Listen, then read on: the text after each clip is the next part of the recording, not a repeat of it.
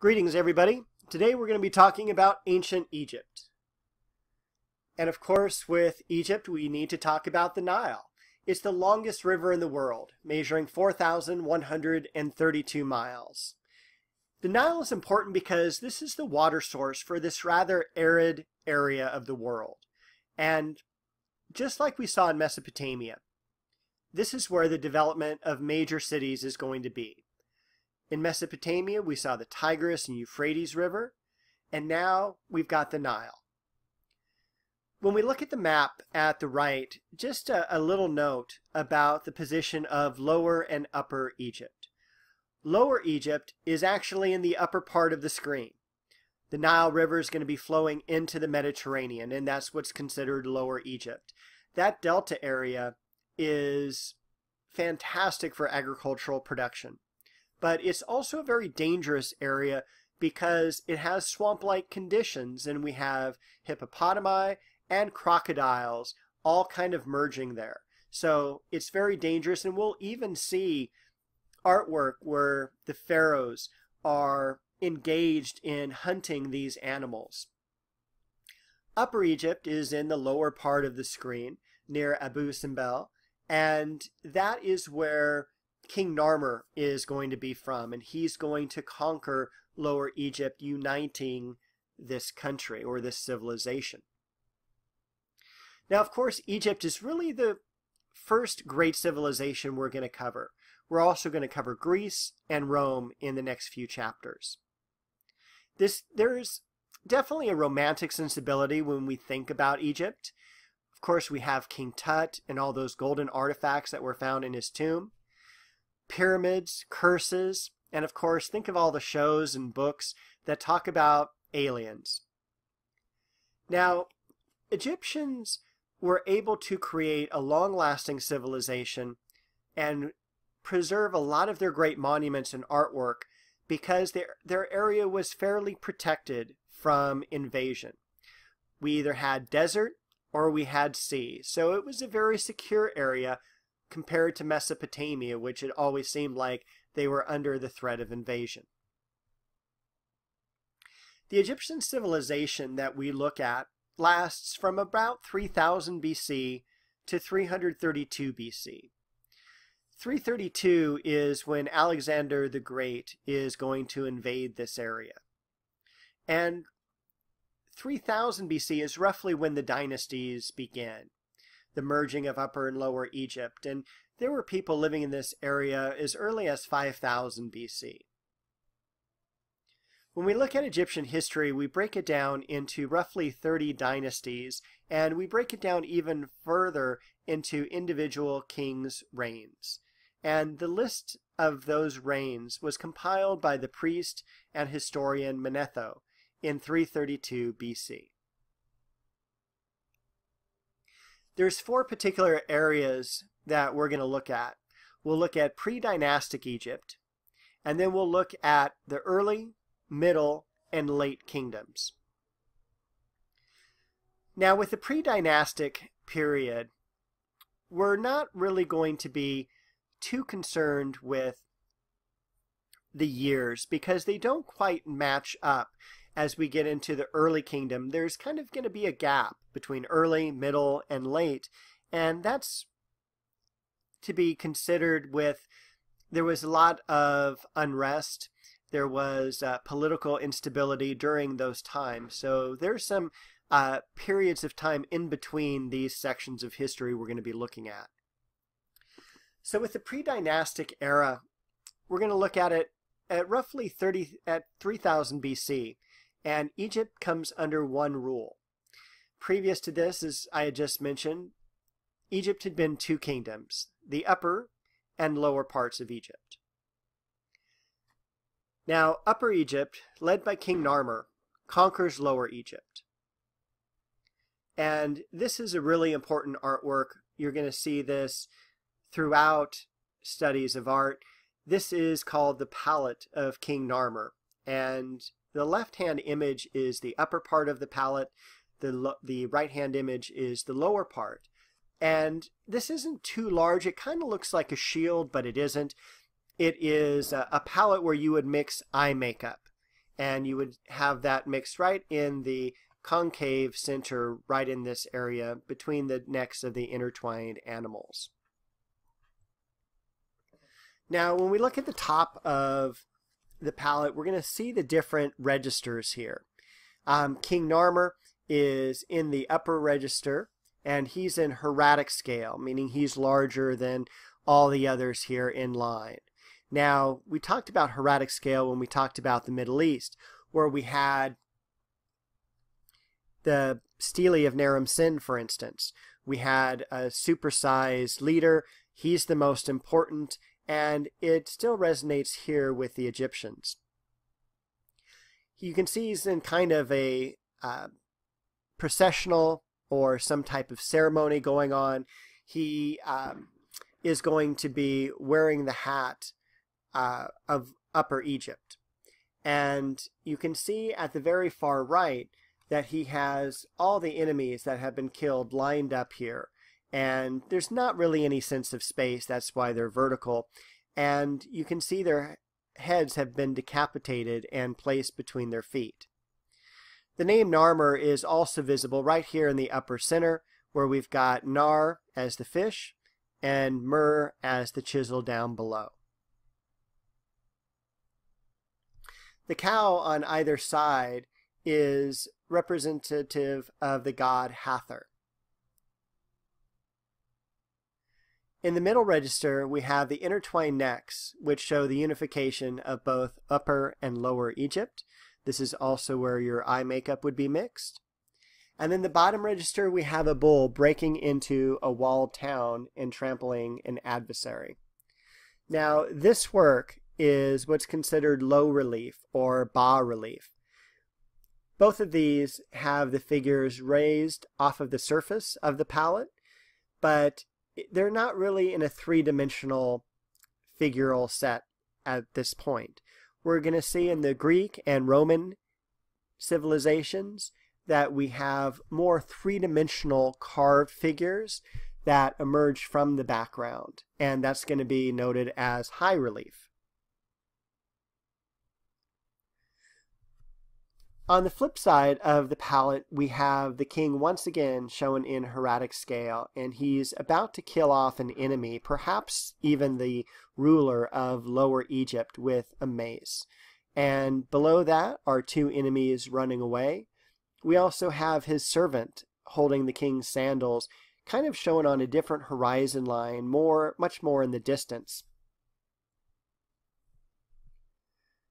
The falcon at the right is representative of the god Horus, and there's going to be kind of this relationship between the pharaoh and the gods. They are literally descendants of the gods, and so they're going to be pictured very close with them. Now, the Egyptian civilization is the first one that deals with ideal proportions.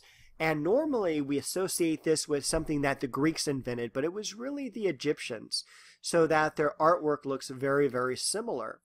For instance, you have this grid-like pattern, and when you drew a figure, it was the rule that ankles had to be on the first level and knees located on the 6th, the navel on the 13th, shoulders at the 19th. The figures themselves are also pretty unique in that their faces are seen in profile, yet their torsos are turned to be a very frontal view, and then their legs are back in that profile view. So with the Old Kingdom, we're going to see the tombs, both mastabas and pyramids. Now, just like in the Mesopotamia area, religion plays a big part of Egyptian culture, and the idea of the afterlife is really important. Now, it's not going to be until about the Middle Kingdom where everyone gets an afterlife. In the Old Kingdom, it's very much about the pharaohs themselves. Egyptians believed in the life force called Ka, and this was the counterpart of the body that coexisted, and the Ka accompanied the body into the next world.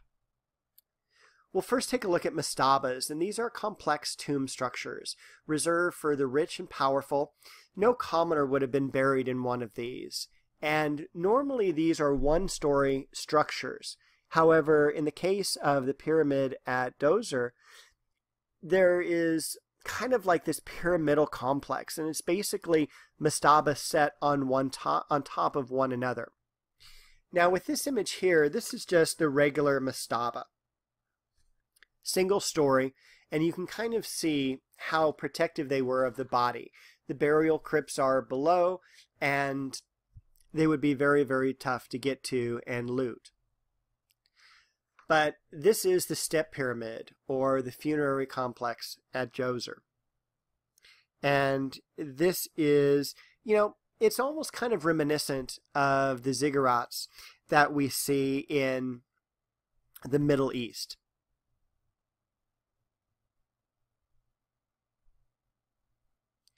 Now down below also, this is where the secret chamber is going to be. And there would have been it was called a serdab, or basically cellar. And this would contain a statue of the deceased that would represent him to the spirit world. And these tombs would become more elaborate and complex. Additional rooms and as well as relief sculpture would be placed along the wall that showed kind of pictures of everyday life of these rulers.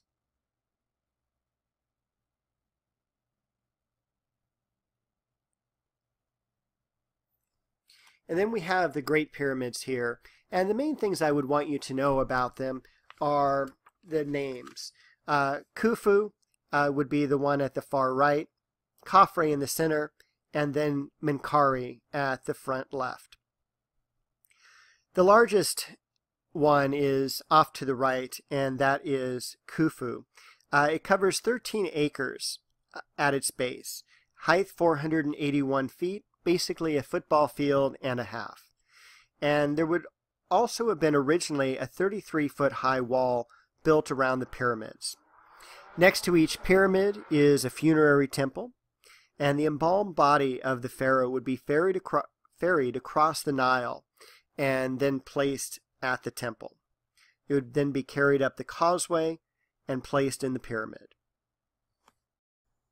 And welcome back. This is going to be part 2 of ancient Egypt, and we left off talking about some of the architectural features of the Old Kingdom, and now we're going to take a look at sculpture and pay particular attention to the sculpture of Khafre here.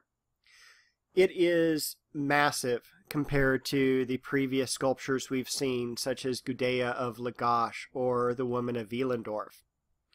The sculpture is 5.5 feet tall. It is over life size. You'll notice the god Horus behind the king's head there in the image at the right-hand side of the screen. And the god has outstretched wings, kind of protecting the king or pharaoh. And this lends itself to the association we have between the god and the king. There's a lineage that is present here.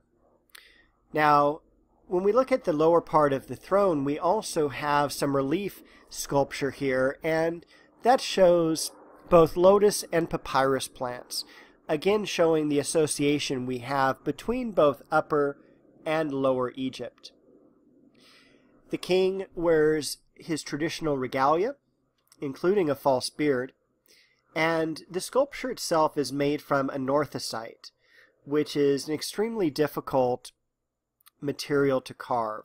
We used to think it was diorite, but just recently we figured out it was anorthosite, which is a really kind of cool material, because if this was out in the sun, it would have glowed almost with a deep blue color. But the king looks very dignified, and there's no negative space here because the material was so difficult to carve. So we don't have any space between the body and the throne, or even among the parts of the body itself, whether it's the legs or the body and arms. It's all completely solid. Now, heir to Khafre's throne is going to be Menkaure, and he also has one of the three great pyramids. What's exciting about this sculpture is we have a little bit of emotion shown, and we won't see that till the very end of the Egyptian civilization with Akhenaten. But we also have an indication of movement, where we have both the king and the queen with one foot in front of the other. And so instead of a very solid sculpture, we're trying to create, or at least the Egyptians are trying to create, a little bit of dynamism here. Now, that's definitely not going to be perfected until later on during the Greek civilizations. Again, they're created within the Egyptian ideal, and once again, there is no negative space seen here. And some argue that the sculpture wasn't completely carved yet, but because the material is so difficult to carve, it wouldn't be uncommon for them just to leave it. Now, Pepi II and his mother is, again, one of those great sculptures. It's much smaller than the previous ones that we saw. For instance, the sculpture of Khafre is 5.5 feet. This one is only about 16 inches, not even 1.5 feet tall. And it's made out of alabaster. What's great about Pepi II and his mother is that it looks very much like a Madonna and Child painting here. The child wears the royal headdress and kilt, and really the sculpture pays homage to the queen, who is acting as regent until her son is old enough to take over the throne.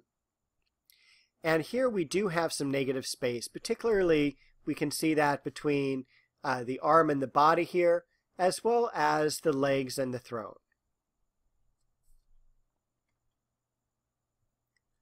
Another great sculpture from this time period is the seated scribe, and you can see it in the Louvre today. It is not at all the ideal that we have of how the king or pharaoh is presented as being perfect. Here it's much more humanistic. It is a kind of a middle-aged, slightly overweight person. It is a smaller sculpture. It's definitely not life-sized, but it is quite fantastic. Originally, there would have been a pen in his right hand or some type of writing utensil, and we can still see the papyrus scroll in his left. This person would have been very educated. In fact, we know who this person is. It's a government official named Kai, K-A-I. And he was very well educated. When we look at the sculpture from the right-hand side here, we can definitely see how the eyes make him look alive, and that is really quite unique. And this is most likely a funerary sculpture, something meant for an interior of the tomb.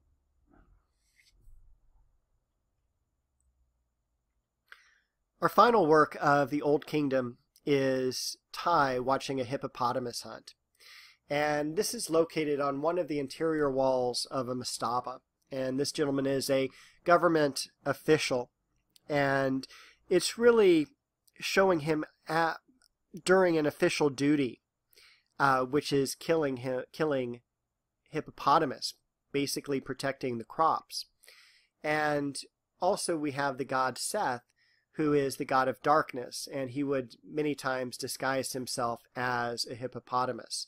Now, I didn't tell you back when we talked about the Palette of King Narmer, Narmer had been killed by a hippopotamus. That was the end of his life, unfortunately. Now we're going to move on to the Middle Kingdom. And here we have some really great jewelry, something we really haven't seen before, and something that's incredibly aesthetically pleasing. This is the pictorial of Senusret II, and I'll show you a close-up of this here. And again, it's incredibly beautiful. We have two falcons, Horus, perched on either side, and above their heads are two coiled cobras, the symbol of Ra, or the sun god. Each of the cobras wear an ankh, which is the symbol of life. And we also have a cartouche, an oval formed by a loop of rope in the center. And inside here is a symbol of Ra and a scarab along with Senusret's name in hieroglyphics. A kneeling male in the lower center holds palm branches.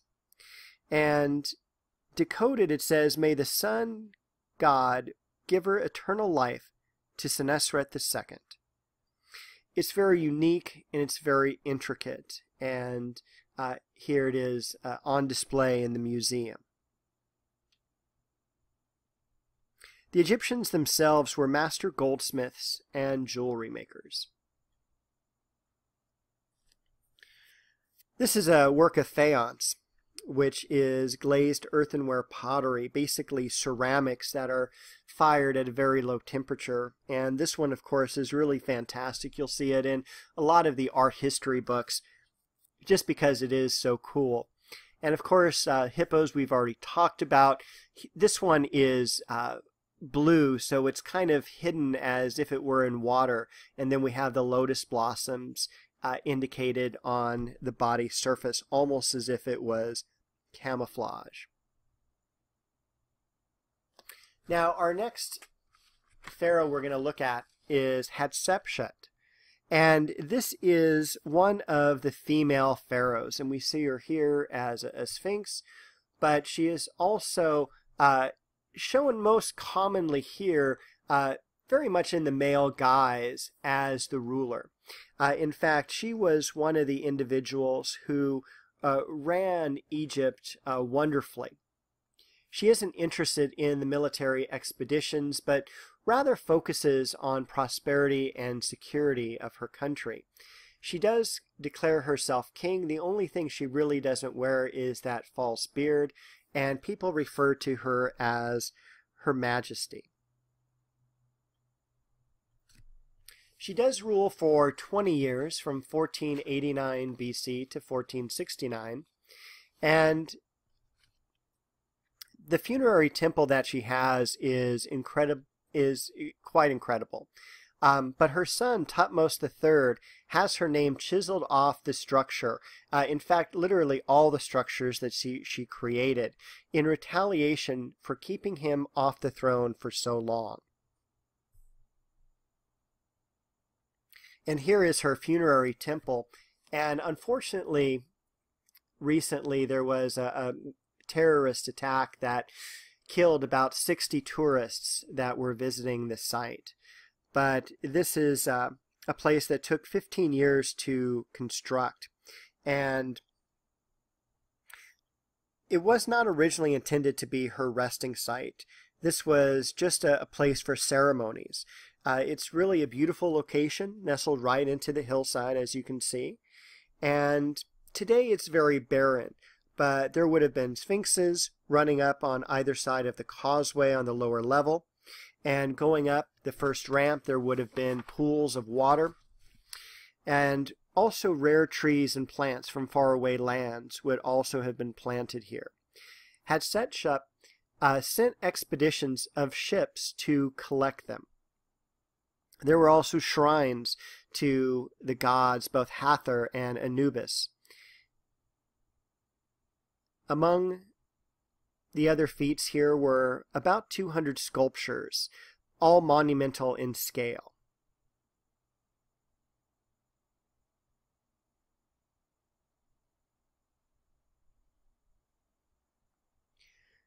And then we're going to take a look at the New Kingdom.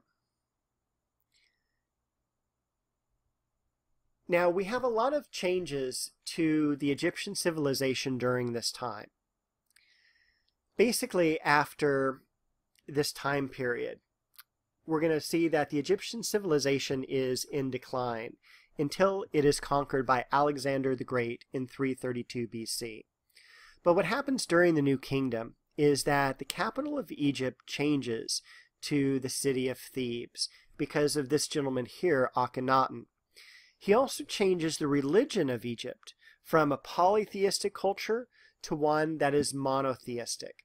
And Akhenaten translates into Aten is pleased. And he and his wife are the only representatives of Aten on earth. And of course, this upsets the priesthood. Now we also look at his sculpture as being very unique compared to that of Khafre. Khafre is that of a ruler, has ideal proportions, is very formidable, whereas Akhenaten is not. It's almost as if he was female, and we can kind of see this graceful curve to his body, how wide his hips are, how feminine his facial features are.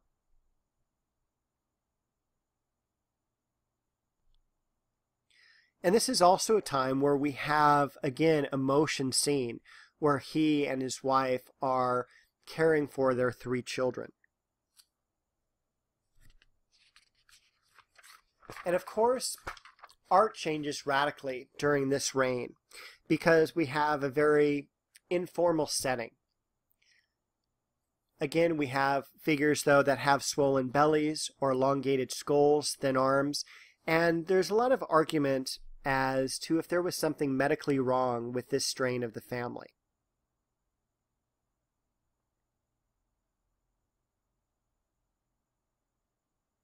Aten is also present in this image as the sun disk, and the thrones that they're sitting on indicate that he and his wife, Nefertiti, ruled Egypt together. Now, the Queen's portrait bust here is one of the most beautiful works, and we're going to go ahead and discuss that in part 3 of this video.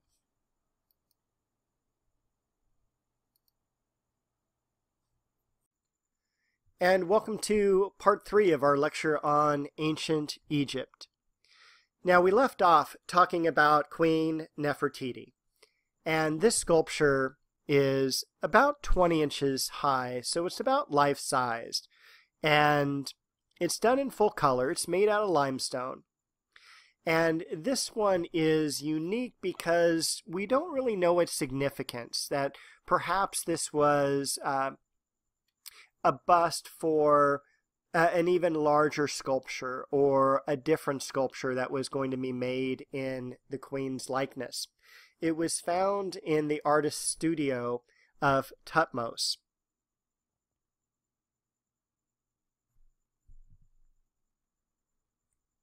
Now, Queen Nefertiti dies at the age of 41, and as far as art is concerned, Akhenaten creates this new figural style in which much more detail was placed towards the human body. No longer did Egyptian figures look like the palette of King Narmer, for instance. They become very lifelike, very individual, rather than something that is ideal. The Queen's face itself is symmetrical, that there's this long neck and high cheekbones, a new ideal of beauty as we just spoke on. And again, she is the wife of the pharaoh. They share power. And there she is in her own room in a museum in Berlin. There is a lot of controversy about this work as Egypt has asked for it back. Now, this style of art that we see that's unique is going to continue through the next pharaoh, which is King Tut. And what happens after Tut's death is that the style of art is going to revert back to the previous ways, at least for the next 1,000 years. With King Tut, we have the very first blockbuster exhibition, and that's called King Tut's Treasures. And it went on exhibition in the 1970s, and in 2005 it does happen again. The first time it went through, there were something like 8 million visitors, and I was fortunate enough to work at the LA County Museum of Art when it came through a second time, and I can tell you for 6 months that's all that the museum was abuzz about. He is the last of his family dynasty, and he rules for only 9 years, though he's considered a very minor king because very few objects have his name on them. Now, he's famous because his tomb was undisturbed. It was hidden in the Valley of the Kings. the Valley of the Kings is home to 62 tombs, and that is nearly all the pharaohs that reigned between 1539 and 1078 BC. The tomb is opened on November 25th, 1922, after 6 years of excavation. What's exciting, though, is it takes another 6 years to empty the tomb of its 3,500 objects: chariots, clothes, jewelry, and weapons. Basically, the dates are November 4th, 1922, are when the steps are uncovered, and work stops at that time. The patron, the person paying to have this work done, is Lord Carnarvon, and so he arrives on November 24th, 1922, and work then resumes. And of course, November 25th is the day the tomb is actually opened. But after the 6 years it takes to empty the tomb, there's still about another 5 years spent on cataloging all the material that came out of it. Of course, we always hear about the tomb, or the curse of Tutankhamun's tomb, and by 1929, 11 people connected with the opening of the tomb had died, including Lord Carnarvon, who died in 1923 from pneumonia. Carnarvon's wife had died of an insect bite. Another guy, George Benedict, dies from a fall. We have Arthur Mace, who passes away. 2 of the figures committed suicide. By 1935, 21 people had died, including one that went insane. Carter, he opened the tomb. He lived until the age of 66. But his canary that he had as a pet was eaten by a cobra. And here are some pictures of the tomb itself. Here we have the Temple of Ramses II.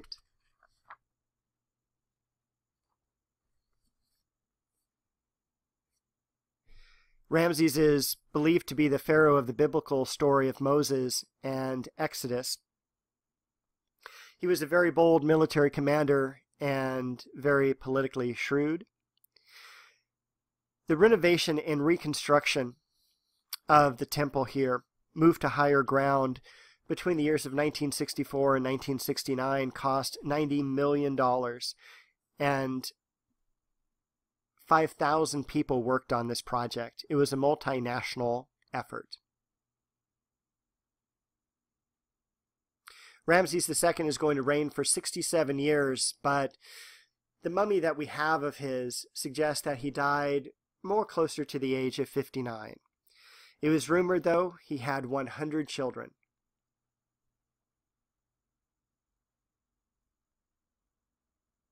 And there we have the mummy.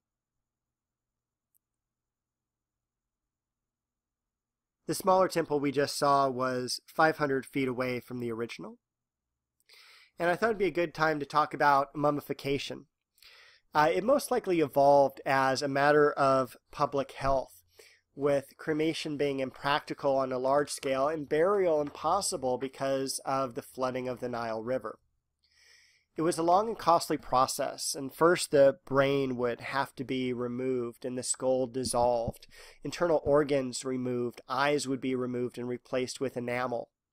The body then soaked in a solution for 70 days, and then wrapped in resin bandage that were soaked in oils. The Egyptologist Samuel Birch calculated that over 420 million corpses had been embalmed, but with today's research, we indicate that it could be twice as many. And before 1900, brittle mummies were ground up for medicinal purposes, such as aspirin.